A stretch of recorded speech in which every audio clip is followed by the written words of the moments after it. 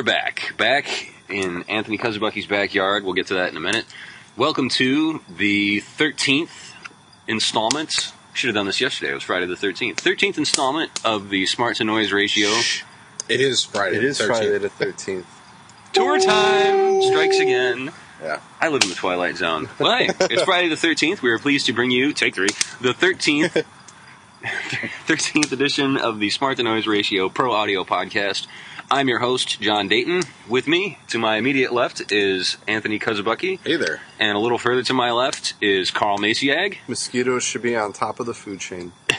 Welcome back, Karl. It's been a while. They are tonight. And all the way over in the peanut gallery is Amanda Kosobucki, Anthony's charming wife, here for color commentary, should she so choose. I may be a bit in and out tonight. I'm actually on call. I got set up for a 3-day festival yesterday, and that was the only day I was available to mix. So my lighting guy, who is actually a relatively accomplished mixer, is turning the knobs, pushing the faders tonight. But we're still getting him up to speed on all the little details of things. So my hasn't been going crazy, but my phone is lighting up here periodically, so I may have to solve some problems remotely. It wouldn't be the first time you've mixed over text. I have mixed by telephone, I have mixed by text, and just recently we have mixed via two-way radio. Which that was probably the best of them. It was like having a little engineer right inside my headphones. So anyway, we have gathered in the backyard because it's been hot as heck all week, and the sun's down. We have a nice lake breeze wafting into the greater Buffalo metropolitan area. There's a campfire snapping for some reason, because not because we need the warmth, but because people who live in the country feel the need to burn things of a summer night. We have some traffic rushing by to provide that beautiful open-air sound.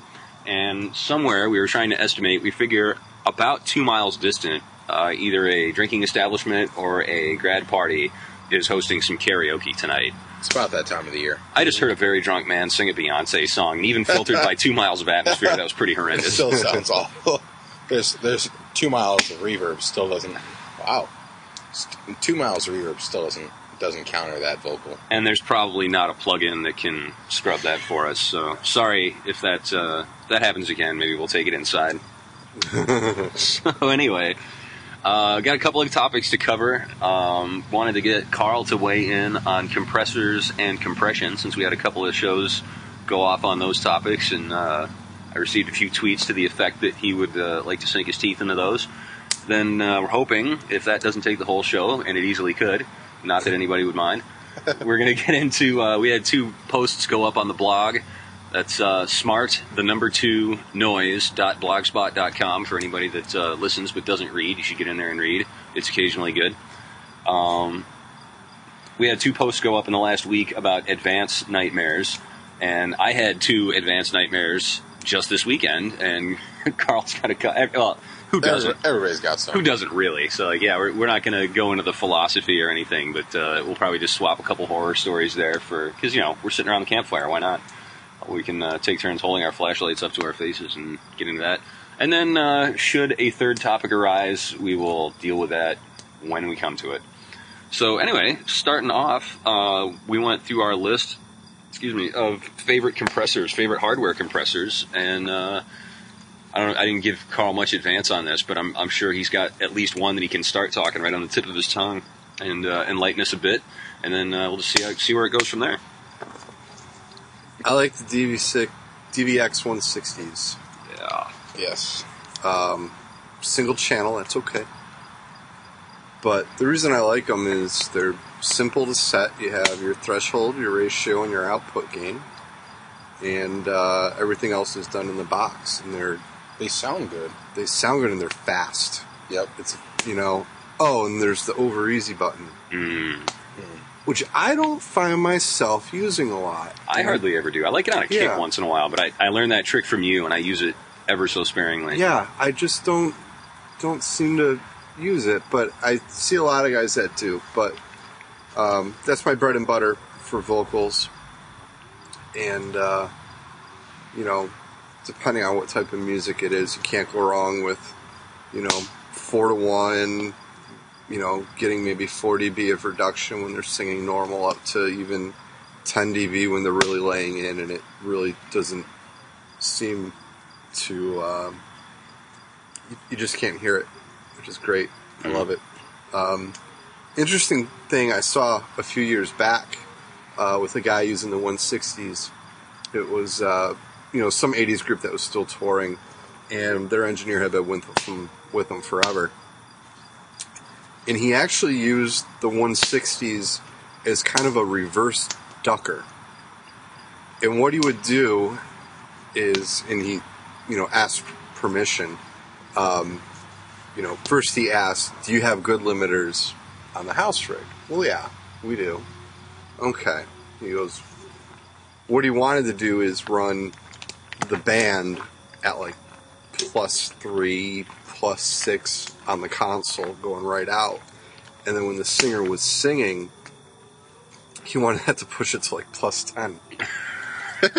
And 80s. The 160 would kick in such a way that the band would be blaring when the band was playing without the singer, but when the singer came in, it just kind of brought everything down, but the vocal was still coming out on top, I should say.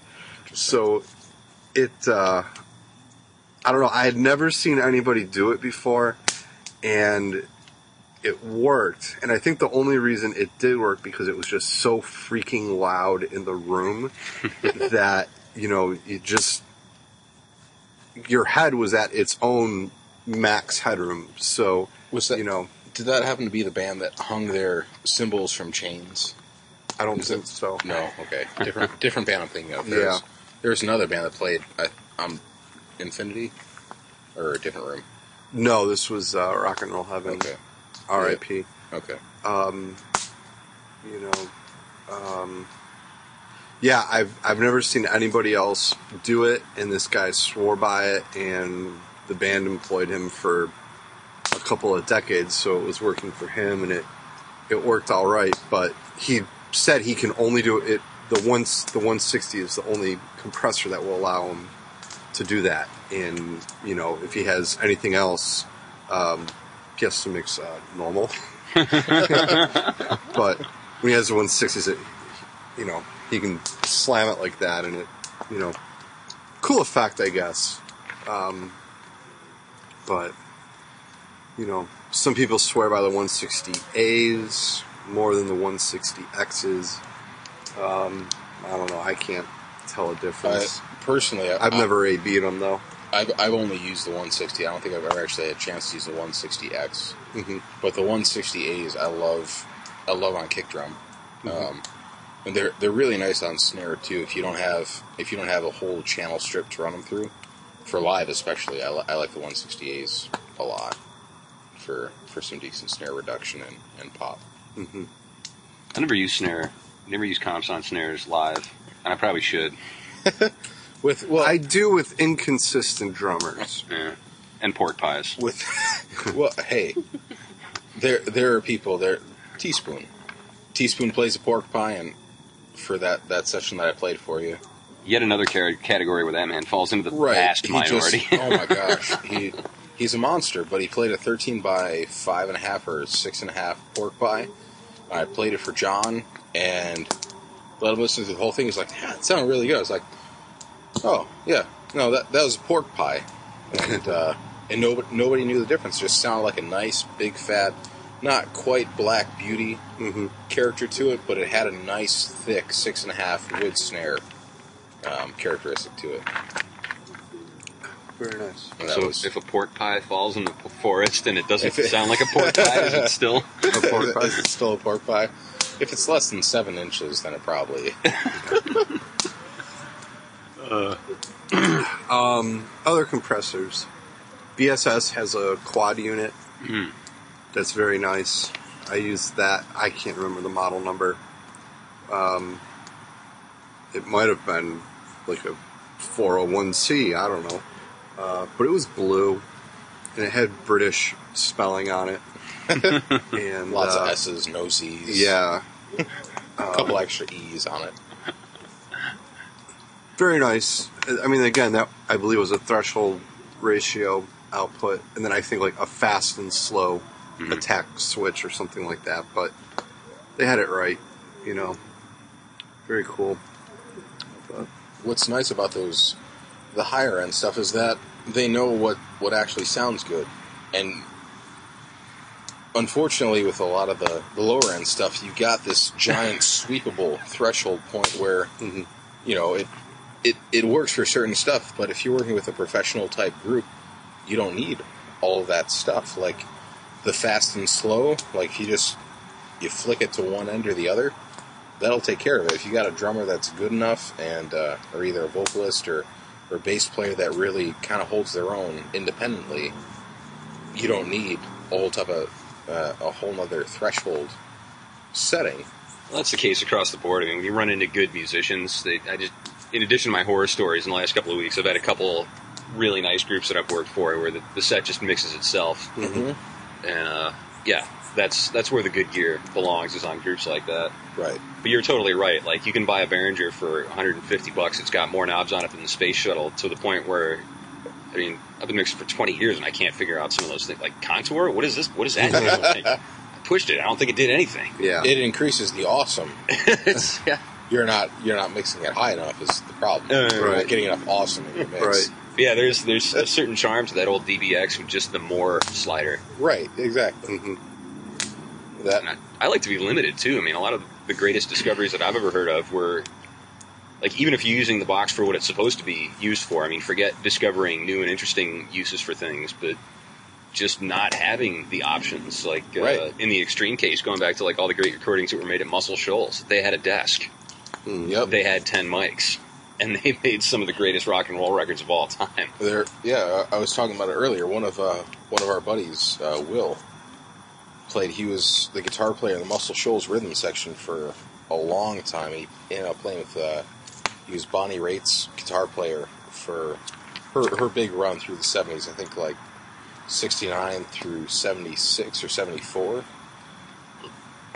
But all the stuff back then, you went in and you recorded. It wasn't you recorded drums, you recorded bass, you recorded guitars. It was, you know, maybe you laid down your rhythm section, and then if you had the luxury of doing it on top, you did vocals on top of that. But there's a whole band technique to it. And I feel like there's a lot of that lost in modern music production, where you have somebody come in and lay a rhythm track, scratch track, you have somebody else come in and do the drum track, then bass, and you layer on top of it, and that's your standard for recording production now. But there's a certain feel and a depth to recording a whole band at the same time, because they get what they're doing, and whether or not it's 100% on the click or not, sometimes it just sounds better. You know, if they vary off the click a few BPMs. I've heard a number of tracks that have been, I'm doing air quotes here, corrected to the beat, and it just sucks the life out of them. Yeah, absolutely. There are people that there are people that need to be corrected, and there are people that aren't. You wouldn't auto-tune Sinatra, don't. Right, exactly. Yeah, there are people that you don't need to. Carter Beauford, sweet Jesus, if you put Beat Detective on Carter Beauford, you've got some problems. I think that would probably tear a rift in the fabric of space and time. Right, yeah, like there are certain people that just don't, like, it's not that they can't play on beat, it's that they're playing off beat or just a touch behind or ahead for a purpose. I know Peter's not the best example. Steve Padden, I guess, is a better example. Like, if Steve Padden isn't playing 100% on the beat or off the beat, there's a purpose for it. It's not just because he lost the click. It's because there's this dynamic in the song that he's trying to achieve, that whether or not there's a click there or not, he's going to achieve, and essentially screw your click is what it comes down to. And that's a real trick to... Although he does play to one a lot. He does. Oh, absolutely. He does. Like, for all their live stuff, he does. And I have no qualms with that at all, but if there's something that he's recording, he feels like I trust his feel more than mine. Right. Hands down. If he wants to speed something up or slow something down or play a tail in front of or behind the beat, that's totally his prerogative, and he's got a lot more ground to stand on than I do. Talking from a guy that, Steve has played multinational tours with multinational acts, that have sold millions of albums. If he wants to play a 30-second behind, he's probably got a good reason for playing a 30-second behind, as opposed to you saying, you know what, you should really play on the click. Yeah. And that's where the differentiation comes in between. Well, not comes between, but you know, there's a certain live aspect and there's a studio aspect where, you know, I've worked with them in the studio, and if they want to play a touch behind to give it a certain depth to it, then they play behind a touch, and it's not your problem to solve. It's part of the music. Mm-hmm. Oh, we totally diverged there, but I have a Sorry. great... No, it's cool. This is our third topic, everybody. Click tracks. When we get to topic 2. Huh? We get to topic 2? No, we It's skipped topic over it. 2 after this. All right. We're on topic 3. Go on. Spring and summer gave it a miss, and it was winter again. Yeah. I found that I hate playing with drummers who are not on a click, even if I'm not hearing the click. It just kind of helps me lock in. And now when I play, it's I do get the click a little bit in my ears, but really all I use that for is to, you know, tap in tempos on stuff at the beginning of songs or quiet passages or something like that. And, you know, I rely on the feel of the drummer, and, you know, I don't really notice that much if it strays with the guy I play with.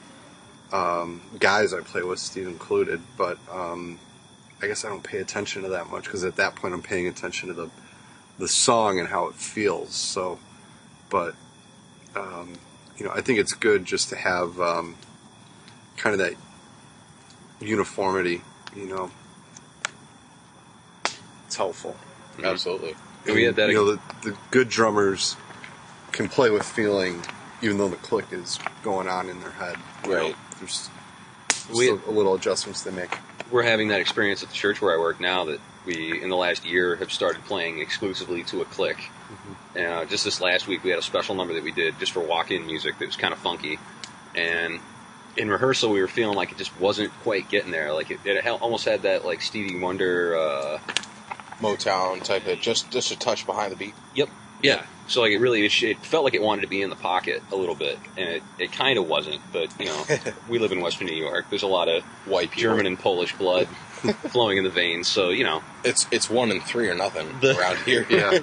the pocket's a lot to hope for. But it happened that we got thrown a curveball. The pastor asked if, like, on the fly, if they would play it again for walkout music, because it got such a good reaction.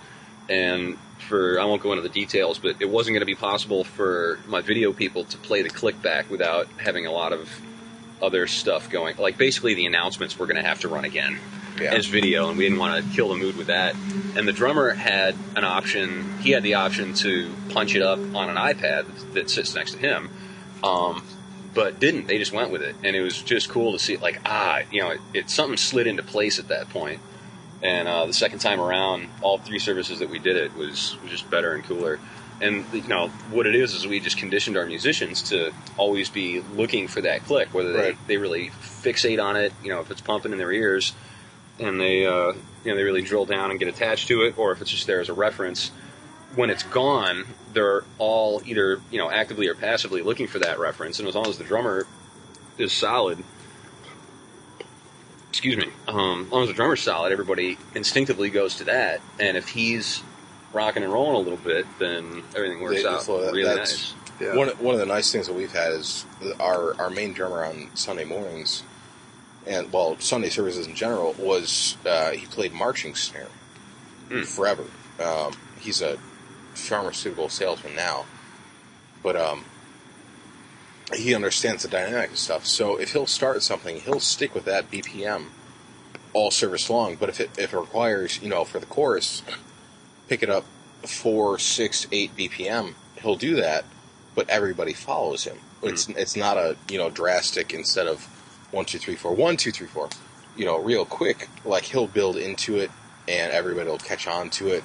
And it's not a drastic increase or decrease in BPM. It's a dynamic change instead of just a speed change, I guess, which is really nice. Like, I give the guy a lot of credit for being able to pick up from just playing, you know, orchestral percussion to playing a full kit. The guy's he's nothing crazy. He's your regular, like, the guy could sit on an AC/DC set and have no problem, but most people with Pulse could too. And that's nice when your drummer picks up 10 beats a minute, and that's something that you want to have happen. Right, exactly. It's not like, oh, son of a... Where's he going? Where is he going? We're four changes ahead of where we're supposed to be. The last time I played at your place, John, the drummer did that, and he was doing it out on a song where when it kicks in, I had to play a lead part that was a little challenging for me, and the faster it was, the more impossible it was for me to play. So I think after the third time in rehearsal, I told him, I stopped in the middle of the thing, and I'm like, yo, you gotta stop speeding up, you're killing me here. He's like, oh, I didn't even realize, that I was doing it. And it was just like, that's when I really noticed that I missed the click there. Not necessarily for me, but definitely for the guy holding the beat department. So... Slight lull in there. Slight lull. We're pausing to hear what the karaoke guys up the block are doing. Yeah. It's some good music is what it is. Yeah. I'm trying to think if I was forgetting anything about compression. Yeah, we can rock back to that. There is a compression unit that I want to get into. All right, Anthony's throwing wood on the flare, so when he gets back, nobody can hear him. When he gets back, he's got a contribution to make.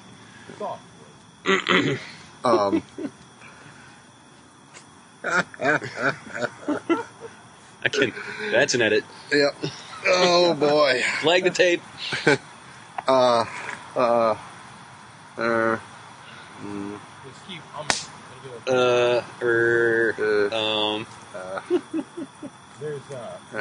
Wait till nobody can hear you. Get back over. Freaking very. You're on the other side of the heat vortex over there. There's a real big plug-in guy. His name's Steve Slate. And from all that I've read and all that I haven't used any of his products specifically, but Steven Slate drums, from what I understand, are the kind of industry standard drum replacement plug-in. He's got all those big old Zeppelin kits, all the old Headley Grange samples and all that stuff. But he actually has a hardware version of some of that stuff. It's slateproaudio.com or something like that. And a lot of guys that use... I particularly like the Empirical Labs distressors a lot, and I mean, everybody's got those on their Karl's his need to change his pants sound over there. Distressors are it. Soundgarden, like Dave Ratt uses them on Chris Cornell's vocals type of. They sound awesome on guitars. They sound good on everything, really. But usually use them on guitars, vocals, maybe a little bit of kick here and there, depending on what you got. But he's got an actual hardware compressor as opposed to just the plugins. It's called the Steve Slate Dragon. It's based off of a Neve, or I think it's a Neve 1176 compressor, but it's got more stuff that you can screw with than 1176. He's got a plug-in version of it, so I haven't actually used the hardware version of it, but the plug-in version of it is unbelievable. It just if you haven't seen or heard or checked out any of the stuff, go to, I think it's Steve Slate Digital or SlateDigital.com. .clom. Lots of cloms. It's the Polish domain. It's half a bottle of whiskey and a 12-pack of beers. Talking. Don't pay attention if you're listening if you go to the tab. But edit. Flag tape. But his stuff, just like the guys that produce and engineer and record the Tool records, the Queens of the Stone Age, the Weezer, the Katy Perry records, they swear by this stuff. Like I watched a video earlier today, actually, of one of the guys that does. I mean, if you've heard a pop record, this guy's mixed it. Not Chris Lord Alge, one of the other guys, but he's just got a 20 space rack full of these Steven Slate Pro Audio Dragons, and he just runs them on everything. You know, if you can run them on a full kit, that's great. If you don't have an extra $25,000 like me, buy the plug-in, I guess.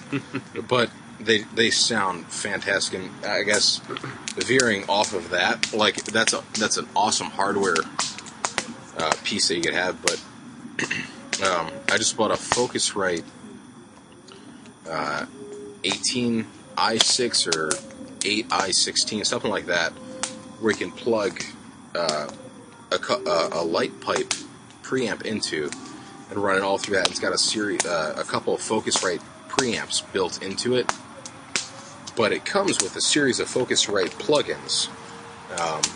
And we've recorded some of my wife's stuff, and just the life that it breathed into. Like I did the cheap download version of it until my preamp comes in. There's a life in the kick drum that I didn't have before. Just plugged straight into the box.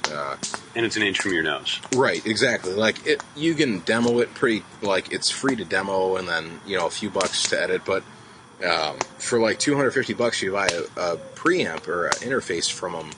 You get the whole package of the compressors, the EQs, the gates, and something else. But stupid bar band. I'm positive that's karaoke. It's going. karaoke. It's got to be karaoke. John Denver, if you can't hear it in the background. But like I messed around with it a little bit, and the guy had a gorgeous kit. It was a Yamaha Maple Custom kit. Maybe we should talk about expansion next. But just threw it on the kick out, and the bass group, and the overheads, and just if you're looking for a low budget solution to breathing some life into your recording, minus spending thousands of dollars on some Waves plugins, some serious money, like if you've got to buy the interface to get the plugins, I would absolutely do it. It made the mix come alive. Like it added an analog feel to a digitally produced product that I haven't heard just straight out of the box, or in the box rather. Nice. Slight lull there. I'm just enjoying the John Denver. Soaking in Denver. The clearer the air gets, the louder it gets, and the drunker they get. I mean, it's worse than Pauly Shore singing Anything. "Thank God I'm a Country Boy" in the movie Son-in-Law. Well, that's probably a pretty good reference if you can't quite hear that in the background. I'm not going to be able to compress this one at all. So speaking of compression, I've been thinking about the last few minutes while we were sitting here talking about doing a smash channel, and wondered if you guys use that for anything. In what aspect do you mean a smash channel? All right. Well, actually, I guess we should go back and because we do have some neophyte users who may not be. We realized this after we did a whole show on compressors that we didn't talk about compression at all. So Anthony and I took it upon ourselves to educate the masses. Is setting a decibel level at a signal level at which it will start to compress, and the ratio is for every decibel over the point of compression, 1 dB will come out. Don't get way above the Yamaha sound engineering manual here. This is a semi-pro audio blog. Thing is, we all know so much more than that. Well, we don't know what people are listening. Like, if you really want, message the blog. I'll take full legal repercussions of PDFing you the Yamaha console. The Yamaha Sound Reinforcement Guidebook. Manual version 2 is what I've got right now, sitting in the 87. I think. Well, printing. It might be in the fire. I don't know. Well, it's around. The compressor. It's a lot like a kitchen appliance where you just say what it does and you add her. The refrigerator, the toaster, and like everything else in the audio world, it does the opposite of what it says. Well, it does compress. That's a Yamaha product. But the effect, the oral effect, is that's oral with an oral. Oh, oral. Yeah. But anyway, the smash channel is shorthand for parallel compression, which is a technique where you take an input and split it by, if you're in a DAW or if you have a patch bay or if you just come through a Y cable into your mixer. So you've got one channel coming in completely unprocessed, and you put your EQ on it and your spatial effects and whatever you're going to do. Then you take the other one, insert a compressor on it, and just smash it. Set phasers to stun and just crush that puppy.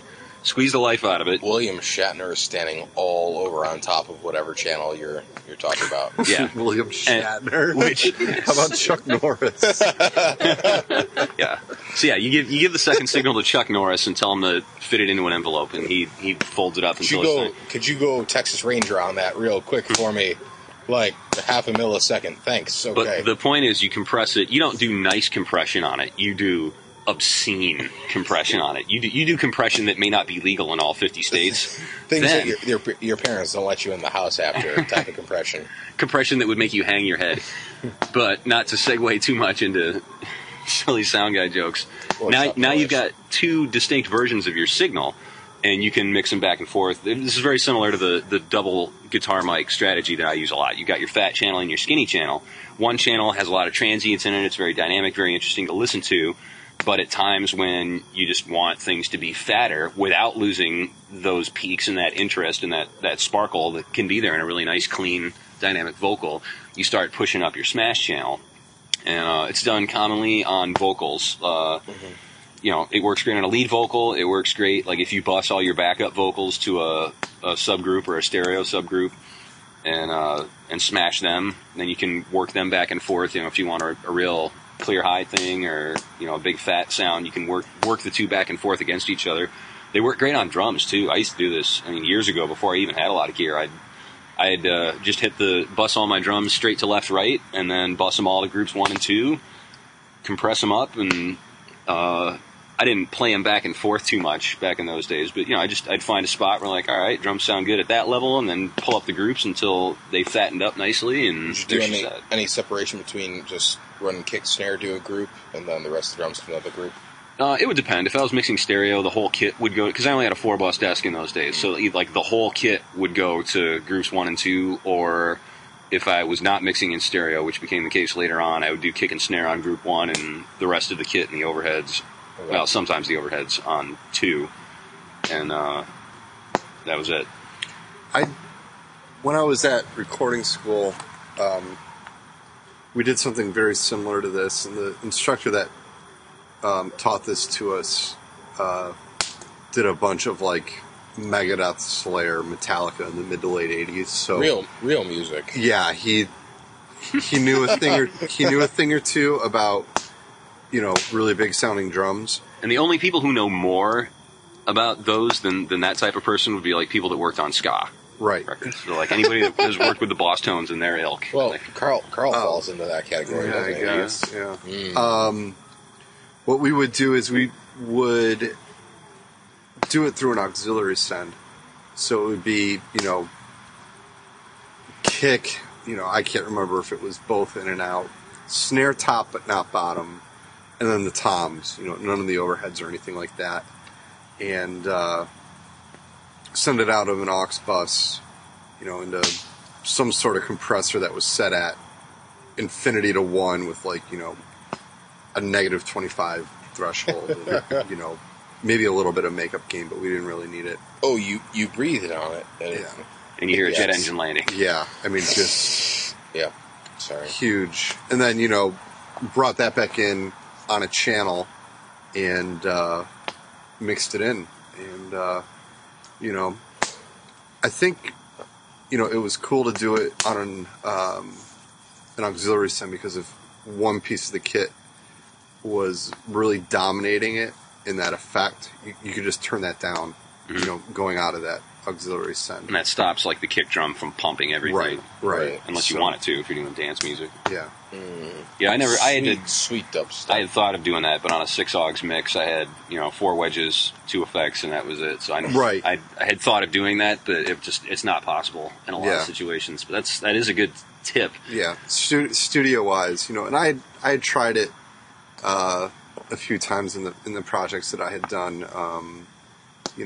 when I first came back from school with, honestly, varying degrees of success. Mm-hmm. So, I think a lot of times it didn't fit the music that I was mixing. So it helps though, like for studio wise and stuff. If you mix all that stuff, like kick out a snare top, not the bottom, the toms, and maybe even touch overhead, sending them to a, not taking them out of the total mix, but sending them to another bus and really brick walling it, adding a touch of reverb to it and mixing that back in, you get a different depth of it. If you mix it stereo, especially, you add another width of the drums that weren't there before, that you could have gotten before, but still at the same time, something that enhances, especially the type of song you're working on too. Like if you're working on an R&B song, you want the kick, you want the snare, you don't want so much of the toms and stuff. If you're working on a rock song that's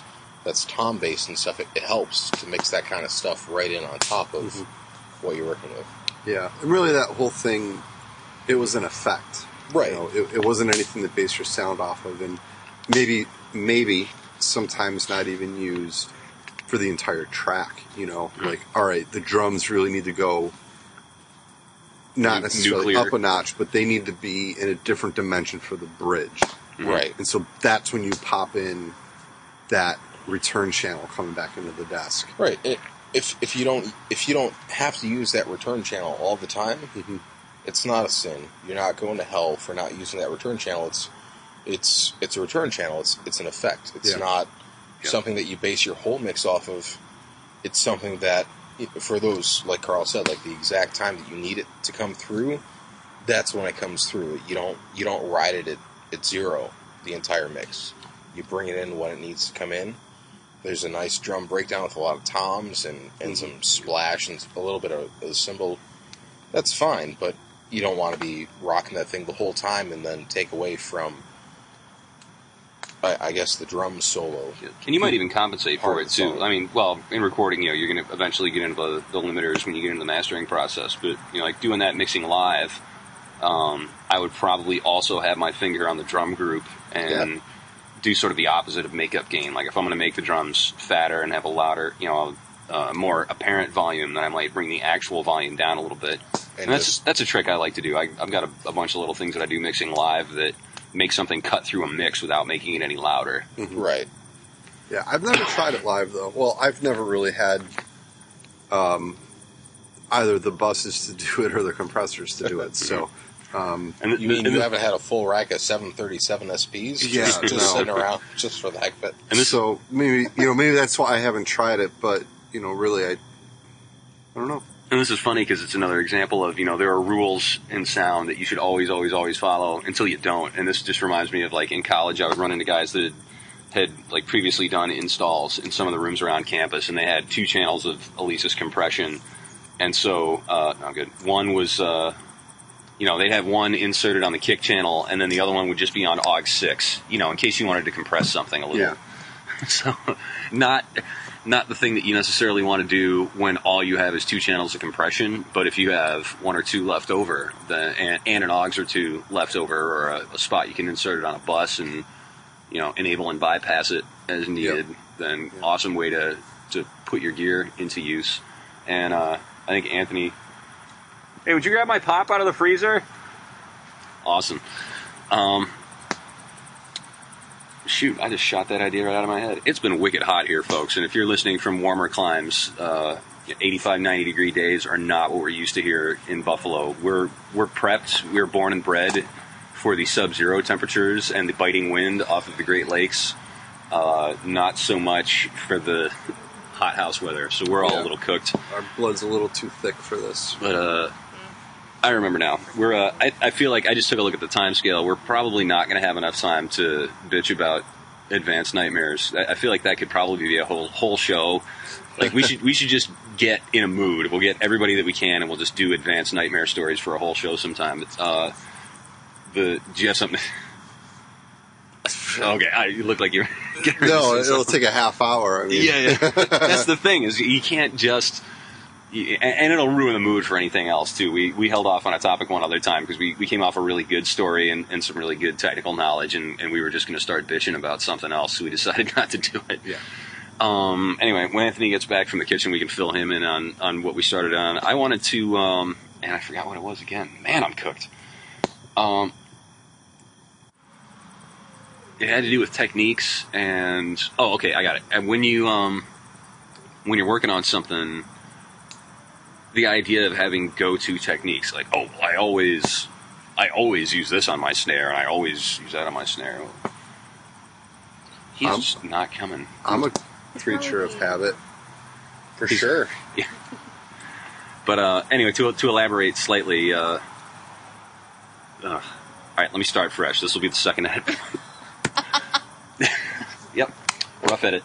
All right, when I finally remembered the idea that had popped into my head, it was the idea of having go-to procedures and concepts and things, and are those confining? Like, I always put a 57 on my snare, or I always compress this way.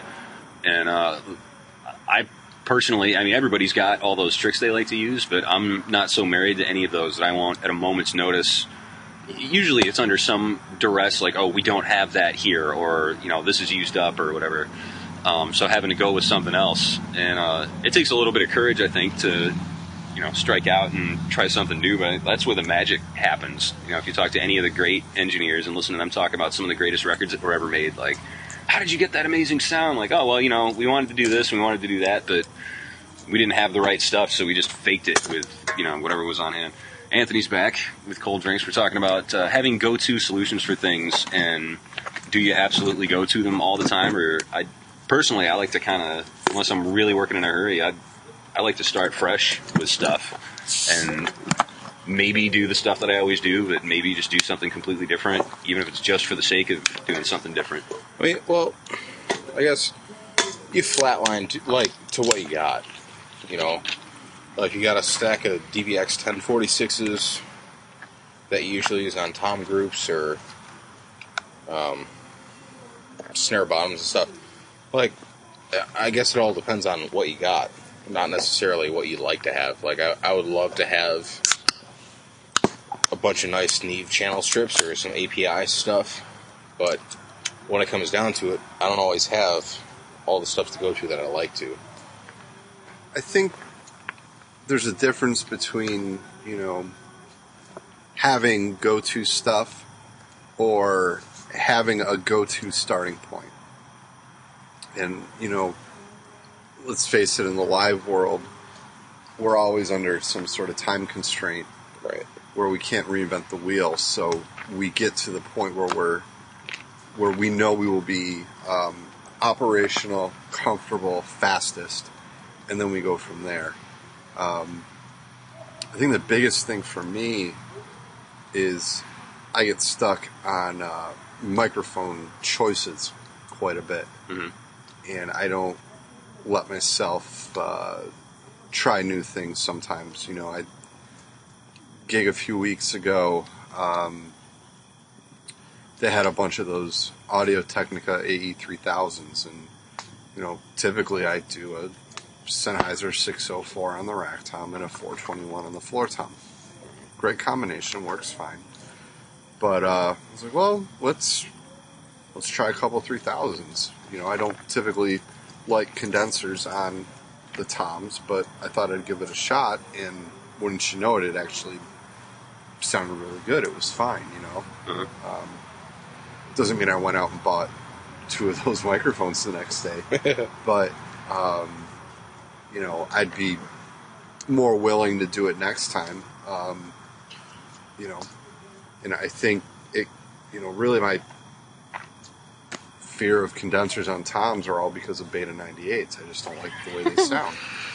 So, or them literally getting beaten into oblivion. So it's just oh God, you beat it literally into hell. Yeah. So I see those, and it's like, well, I don't really like those. So it's like, well, what if somebody has the Bayer Opus, little condensers? Mm-hmm. Have you used those at all? No, and I would probably say no if they were. Yeah, I like it. Well, in a live setting. Well, that's because that I'm used to the sound of the dynamic mics. Okay. You know? So Well, I've used tiny condensers on toms, and I've gotten so I really like them. And those actually for years let me get away without using overheads in a lot of situations because you catch all the cymbal reflection off the heads. There's a lot of stuff like in where I work. We've got a 91 in John's Beta 52A on the kick, and then an Audix i5, a pair of SM81s for overhead, and then the Audix D2s on the top toms and the D4 on the floor. And it sounds fantastic, but at the same time, like we used to have a set of AKG, I want to say 419 something or others. The little baby pencil mics? Yeah, they look 430s. No, not 430s. They were 419s. They had a gooseneck on them. And they were attached to something that looked like something that I wouldn't even take a second thought of clipping my potato chip bag with. Like they clipped on the snare. They had this little rubber edge on them. They sounded acceptable, I guess, but with the drums literally in a cage, like a 5-wall plexiglass cage with, brown board on the top and stuff. They didn't work. There was just too much noise in all of them where you just didn't even turn them on for most of the mix. So I switched to the Audix, and the Audix sound great on the toms. Like if that's the sound that you want out of your toms, you listen to them, you hear them, and you decide whether you want them or not. If you don't, then it doesn't work. But for what I'm doing, the Audix series on the toms work great. They've got that big, stupid 80s tone to them, like the big Phil Collins. Like there's a little bit of ring to them, but mostly attack. And the overhead picks up the rest. But like I don't need the intensity or the musical dynamic and the I don't know what else to say, but like the musicality of the 98. Like I'm not sampling a tom hit, I guess is what it comes down to. I don't want to hear just that one tom. I want to hear the whole kit. And if I just get the attack off of the tom mic and the rest of it off the overheads, that works for me. Mm-hmm. I had a couple neat experiences. One in particular with tom mics. I used to have these little Audio Technicas. I think they're 135s.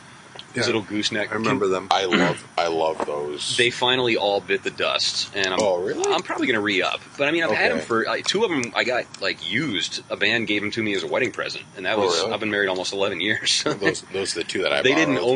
They didn't owe me a thing. But yeah, I had three of them and I loved them. Just as a side note, an Omni condenser actually has a good deal of low end response for being such a tiny microphone. I mean, you think of a mic that gets good bass, you think of like large diaphragm condensers or a D112 or something. If I can interject, yeah. Radiohead did this. They would have an Omni, I think it was a Lav, clipped to one of the lugs on the kick drum. Oh, yeah. Really? And that gave a dimension, and that was actually a mic that they requested a lot in their in-ears, and their front of house guy gave it a shot as just kind of an ambient mic and an internal overhead sort of. Kind of, yeah. Yeah, that's an old recording trick, is to just pin a lav on the drummer. Yeah. And, it's only one mic, so there's no panning to it. I mean, if it was a stereo lav or something, you'd have to reverse it sort of to make it look right to the audience. Mm-hmm. But anyway, I had these little mics, and they were great. Like they sounded huge. They got everything I wanted out of a tom, and even bad sounding toms, I could beat them into shape pretty good. They're more of a horn mic, though, aren't they? They're good. Yeah, they are also good for horns. They're terrific for horns. But yeah, they're also well suited to clip it on toms because they're really pretty low profile. You can keep them out of the drummer's way. They still take hits though, and they they get stepped on more than anything else. Like doing fast changeovers, you try and hang them up somewhere, and they just get tromped on. Yep. So mine have all bit the dust. And so I'm standing here on a stage, and I didn't realize, I had been doing two of them in a D112 on the big floor tom. And so I got to a little festival stage this weekend, and the other two had just bitten the dust. So all I had left in my box at that point was a 57 and a 58. So the high toms got a 57, the first floor got a 58, and the second floor got a D112. And I was like, you know what?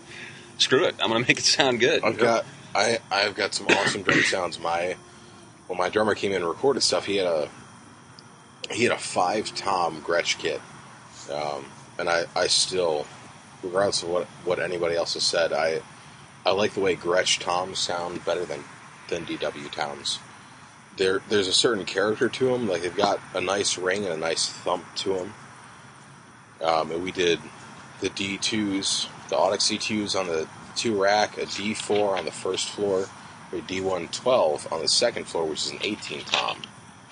And it sounded like I've heard a lot of guys say they want their big floor tom to sound like a second kick, and it totally did. Mm-hmm. Like, just a pounding, not necessarily in your face, but you knew it was there. It added a presence to the music that a 14-inch tom couldn't do. Uh-huh. A 16-inch tom could almost do, but the 18-inch tom with a D112 just off to the side just captured all of it. And the concept I wanted to get to is, like, we sort of become snobs. Like, I started out using only 57s and 58s on toms because that was literally all I had. Mm-hmm. And, eventually got better and better stuff, and now I'm, pursuing some Audix stuff and some other stuff.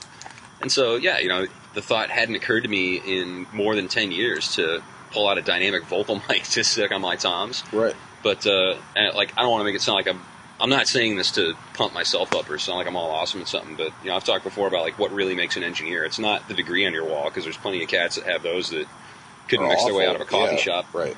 But, Buddy Rich could sit down behind, with like a bucket and a trash can lid and blow your mind. So, right. I mean, it's not the gear you're sitting behind, it's what you do with it. Right. And it was cool because, I had been mixing on the same tom mics for a decade when I mixed on my own rig, and I was just super used to them. So, right. in a way, it did help. Like what Karl was talking about before, is just having your basis and your starting point. And if you've got to sound check a dozen bands in a night at a battle or something and stay on schedule, that's great. Bing, bang, boom. You might not even touch them after the third act goes by. But having to, take a band that was going to play for 500 people and make it sound like something, like, it kind of put me on my game. Like, oh, gee, here I go. And right. So it was good. It was a good workout for me to put some more thought into tom sounds than I usually do. And, right. The results were great. And the other thing was, did another little outdoor event where I only had 2 channels of compression for the whole thing. It was that situation. So, I put one on the kick drum and then put the other one on an aux. But no, I shoved them on the 2 bus, and I was like, all right, well, I just mixed into it until I had stuff compressing the way I wanted it. And the mixes came out great. It was super solid. It's not to say that kind of stuff doesn't happen on a regular basis. You've got to work, like every single one of us has worked in a situation where dynamics aren't necessarily the first thing that anybody thinks about. You get a rider and you cover the mics and all that stuff, but when it comes down to it, if you're the end of the budget and your tom mics don't come up to meeting budget, you got to figure another way around it. Mm-hmm. And it adds a different character to your mixing quality and your mixing ability, really, to, instead of, I would love to have a set of 421s on all my toms, but I don't have an extra $1,000 to spend on 421. So if I got $300 and I can get close to, in a live setting at least, for 1,000 people on Sunday, if I can do that with some D2s and a D4, that's what I'm going to do. I'd rather save the money and spend it later on, and make a better example of myself of what I can do as an engineer, rather than relying on nice mics. Like, I'm sure every single person here would rather have a 421 on their toms than anything else. Yeah, to put it succinctly, I mean, you see the same thing in musicians where, cats who spend a ton of money on their gear and not enough time practicing, right. complain, if they, go to sit in and play on somebody else's gear, like, oh, well, if this was my kit, I could have, or if this was, I'm used to my guitar, like, that's great. A really good player could pick up a broomstick and a rubber band and blow your mind with it. That Jeremy is one of those people. Right. Like, I've seen Jeremy play on a $3,000 guitar and a $200 guitar, and it sounds like Jeremy. Right. It doesn't matter what he's playing on, doesn't matter what he's playing through, and to some points that's a little bit of a disadvantage if you want a different type of sound, but Jeremy sounds like Jeremy, and it doesn't matter what he's playing through. Like, his fingers are 100% there. They're 100% in the game. No matter what he's playing through, whether it's a crappy little Marshall 10-inch speaker or a full stack of stuff, he knows how to do what he can do to get out of it, and that's one of the few things that I really still look up to Jeremy for, that he can get whatever he wants to get out of a guitar and amp combo, out of that guitar and amp combo. Yeah, it's important as an engineer to be able to do that. Right. Just it sucks. Some nights you're gonna have to work harder than others, but the band doesn't care, and the people paying for tickets don't care. They need to hear a good show, and I think we've talked about it before, where you got to figure out what your priority is for those shows, and make that happen. And when I was touring, there were nights where, well, okay, I don't have a lot of dynamics and I don't have a lot of effects here, so it's not going to do me any good to complain about how I can't have the delay I want or the reverb for the drums that I want or whatever. The band doesn't care. They just want to make sure that it sounds the best that it can, and right, you make that happen. Just because you don't get what you want doesn't mean you just throw the rest of it, out. You're still working for a paycheck at the end of the day. Yeah. Yeah, and sometimes that means, if you're short on compressors, you put them where the money is, and then you might wind up being the compressor. Yeah. Right. You ride faders. Riding faders on something else to get through the night. That's where everybody starts from. Not everybody's got a whole, 20 space full of dynamics off the bat. I don't know. I don't rely on compression that much. I see it as kind of a, I don't know, what's the word I'm looking for? Crutch. No, not necessarily. I think some people can use it as a crutch, or I see a lot of engineers, turn a compressor on and then not touch that fader for the rest of the show. And that, to me, seems not right, It should make your job easier where you're not making those adjustments maybe as frequently, but I really use compression to kind of take the edge off of stuff. Mm-hmm. Yeah, you want there to still be dynamics in it. Right. And, I use it a lot on vocals, obviously, whether to keep them in line dynamically or to, maybe get some makeup gain or, whatever. But, even with vocals, I might be 8 dB into a lead vocal and my hand is not leaving that fader. It's on it the whole time. Mm-hmm. Yeah. And, you just... Yeah, and talking about comfort zones, too, I was thinking about, excuse me, like the way I'll set compression on something, especially if I have other stuff on my plate at the time. If I'm dialing in a compressor in mid set, I'll put one finger on the threshold and the other one on the ratio, and just completely use my ears. Ignore the markings on the dials, ignore the metering. I'll just push those two back and forth without looking, while I'm watching the band and while I'm fixing monitor mixes, and I just keep listening until I've got it. And there have been nights where I get it like, yeah, that's it. All right, I'm good on that, and look over and just find the knobs in strange places and the meters telling odd stories, but whatever. And I would have totally missed that if I'd been like, okay, well, judging from the sound waves I'm hearing, I should set the ratio thusly and the threshold such and so. And right. I would have totally missed out. That's a neat factor to, I want to call it, but it really is like the Dave Rat style of mixing, where his console is on his right-hand side and all his dynamics are in front of him.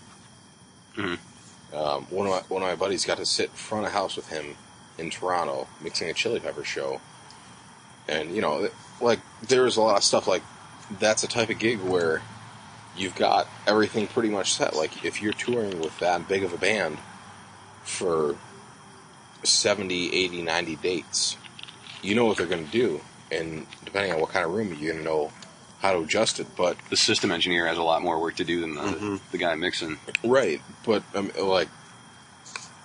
pretty sure Dave Rat's got a decent hand in all of that, since he owns all this stuff. But if you've gotten to a point where your desk is secondary to your dynamics, like if you've got that big of a handle on top of your show, is it that big of a difference to, like, I'm right-handed, so obviously I want to have my right hand on my mix, but is it a bigger deal to have your dynamics somewhere totally off stage or off and back or something like that? Or is it more important to have your front of house in check rather than your dynamics in check for a band that you know exactly what they're going to do? Mm-hmm. Well, Dave's big thing is he doesn't look at anything. I mean, he's got as many lights off as possible, and that's a really valid point, because I sit behind a Midas 2, and where my perch is located up in the balcony and with a pretty steep rake on the console, I have to, either stand or sit bolt upright if I'm going to keep my eyes on the stage. And that console is a big distraction. There is that tendency to want to just be looking down at stuff, and, the metering's all right there, or what's more, to turn my head and look at my outboard gear and see what's going on in processing land. Right. And by far, the times that I do the best is when I force myself not to pay attention to that stuff and watch what the band's doing, because you can pick up so much about what's going on. Sometimes there is a dynamic change in the band that you're not accounting for. If it's, if you're not on tour with the band for however many dates, it's nice to know, like, if you know exactly what they're going to do, you've worked a handful of practices with them, you can set stuff to a certain degree and just need to tweak a little bit, as opposed to, both hands fully out, just waiting for something to go terribly wrong before you touch something. It's a nicer... That was an interesting dynamic to witness the first time I saw it, because, I go from... When I was mixing bar bands a lot, it was zero the board every night, because you never know what you're going to walk into. And then I got to work... I ran monitor mix for a band that got to open for Bon Jovi, and hanging out while Bon Jovi's techs were out prepping everything. There's a guitar tech talking to the guy out at front of house. And, all right, how's this? How's that? How's the gain structure? And I hear coming back through the talk back, same as it was last night, and the night before, and the night before. So, it's an internal delay. Just keeps going. An interesting thought what you were saying about watching the band or whatever. I feel like I'm the exact opposite of that. Where and maybe it's because I don't want to be distracted. Oh, that can definitely be distracting too. So, if I'm in the zone, finger quotes, my head is down and most of my mental energy is being channeled to my ears, if that makes any sense. And, I'm making adjustments based on that. And I guess my thought process would be, all right, my head is down so that I don't really have to process anything visually, especially if there's crazy lights going on, because, shiny. And my fingers are on the faders making adjustments. And then, a lot of times I'll only look at the stage if something I know is supposed to happen or I think is supposed to happen isn't happening. And then I look up to find out why, why, I pushed up the saxophone fader for the saxophone solo, but I don't hear it. Well, then I look up to find out that when the horn player was adjusting the mic, he unclipped the 421 from its clip, and now it's behind the security guard in the pit, but that's, that's an interesting thought. I don't know, I try to concentrate with my ears, if that makes any sense. Oh, absolutely. I actually, my process is actually both of those. I mean, I try to do, I describe it to people I'm teaching as the way pilots in general work is, when you fly a plane so many times a minute, you do a sweep of all the dials. Right. And what's nice is, you think about the cockpit of a 747, like how much information there is there. It's not as much as you can get on an XL8. I see your XL8 and raise you a VI6. This is a semi-pro audio blog, Karl.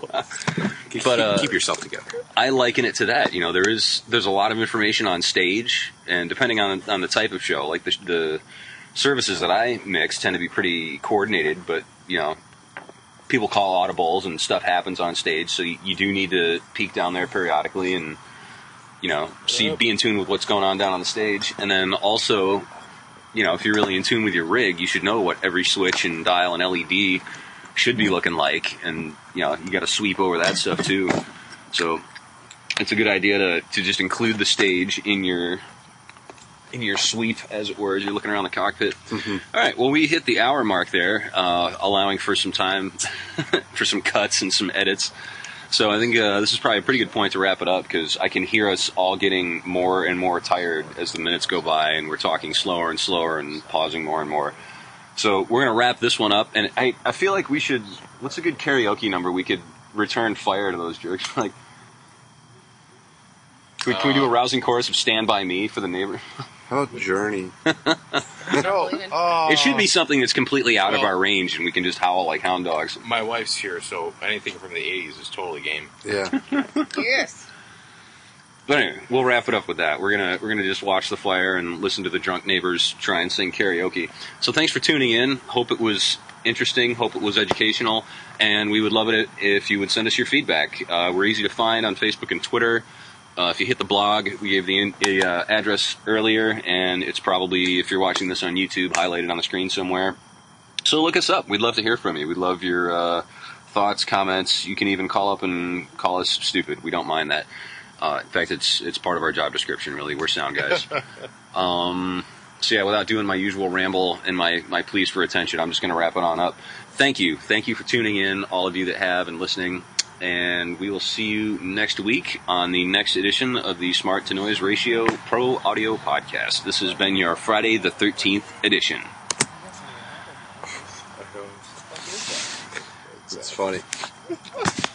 Oh, except it didn't stop.